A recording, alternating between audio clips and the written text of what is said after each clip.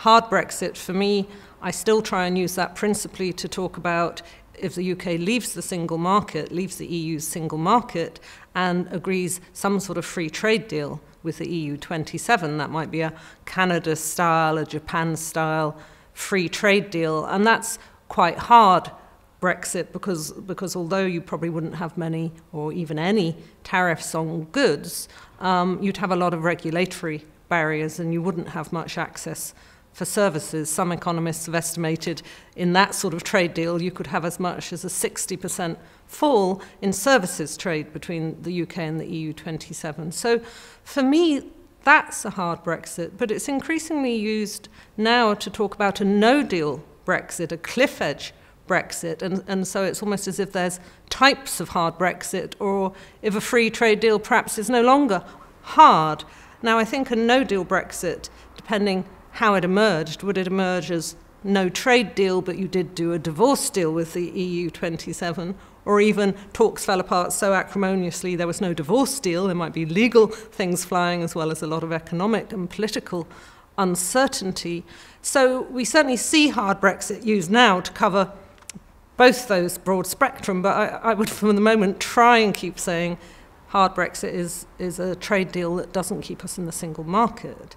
And then on soft Brexit, I think has been predominantly used to talk about the UK staying in the single market. So the sort of Norway option, a European Economic Area option. Now, of course, in the case of Norway, you've got single market, but you're not part of the customs union. You have your own trade policy, but you're also signed up to EFTA, just to complicate things further. So you can set your own trade policy, except as a big Norway, except where you're part of the European Free Trade Area and you've got joint EFTA trade deals. So some people say it's a single market, some people say it's a single market and customs union, and some people suggest if you just had a customs union deal but you weren't in the single market, and Keir Starmer, the Brexit shadow minister, has talked about this occasionally, though that's not Labour's current policy. Labour's policy is not entirely clear on Brexit, you could say. So I'm not sure if I would really call a customs union only soft, but it does tend to get referred to that way. Obviously, Turkey has a customs union with the European Union, but it's not the same as the EU's own customs union. No country outside the EU has ever been a full part of the EU's customs union as such. So I think this term is used quite glibly in a sense. It's not obvious to me how or whether you could be a full member of the EU's customs union from outside. But I think normally at the heart of soft Brexit is the single market, except, as I say, for the customs union only people. My preference when we talk about a soft Brexit would be a Norway model. So we'd remain a part of the single market, and I have served on the Norway, Iceland, Swiss, Liechtenstein delegation for almost 15 years. I think the option that is open through the EA-EFTA option that we have gives us the opportunity to still be part of the single market, so important to jobs, so important to our economy, but respect the result and no longer be part of the European Union. The trouble we have with having that option is that we lose all influence. We have no say over decisions that we will have to abide by, because if we want to trade with our most important trading bloc, with the 27 countries, we will have to abide by the rules that are set by the European Union. The British government need to get real and be honest with people what is at stake. And what is at stake are British people's livelihoods, jobs and our economic prosperity. It's a sad day to see Britain leaving the European Union, it really is. And I think that we'll come out and then spend the next 20, 25 years wanting to get back into the European Union on terms and conditions that will be nowhere near as good as what we have at the moment.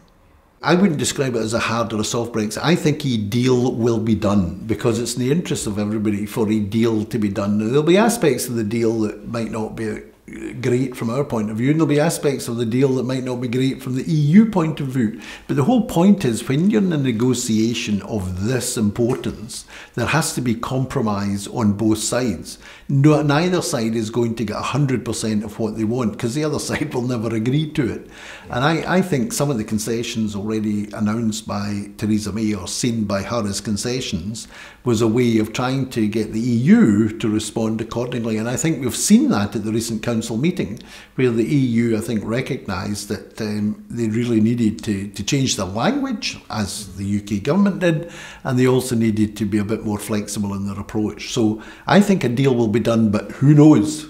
The reality may be that the deal that we eventually strike is somewhere in the middle. So it's probably best not to see these as, well, either we have a very hard Brexit or a very soft Brexit.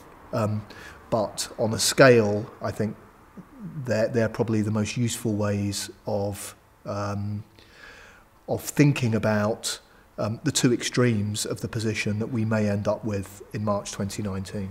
The position as we speak now, in late 2017, so about sort of 15, 16 months before the UK actually formally leaves the European Union, is that we don't know. So within the UK government, so even within the cabinet of the UK government, there are ministers, very influential people in this negotiation process, who have almost diametrically opposed opinions to what the deal or lack of deal should look like. So there are politicians like Amber Rudd, who's currently the Home Secretary, who says that leaving the EU without a deal is, to quote her, unthinkable. And there are others in the same cabinet, in the same government, like Liam Fox, who is the International Trade Secretary, who is very comfortable about leaving the EU without any deal. I think we're going to see a shift in the early part of 2018 in the economics and politics of the debate. And given that we've got a minority government propped up by the DUP, I don't see a smooth landing path, if you like, through to next autumn when there's a deal and then Westminster votes on it or rejects it, or the Lib Dems succeed in their call for a second EU referendum. I think it's going to be very unstable, partly because of the economics. You couldn't rule out there being suddenly a snap general election if the government falls. At this point in autumn 2017, we're more likely to get to a deal by next autumn than to the catastrophic no deal scenario. There's people who say no deal is more likely. I think a deal is more likely in the sense of an exit deal and an outline of the desired trade deal, but it won't be a trade deal. That will take several years. I also think there's a chance still of no Brexit. I'd put that at the kind of 10 to 20% level at the moment. That's going to depend on if there's a snap general election, how bad the economics gets, what happens to Labour's position. It doesn't look at the moment like Jeremy Corbyn's going to change that, but if it got into a period of considerable economic and political turmoil, might he change if public opinion changed? So I think we're heading into a year of uncertainty.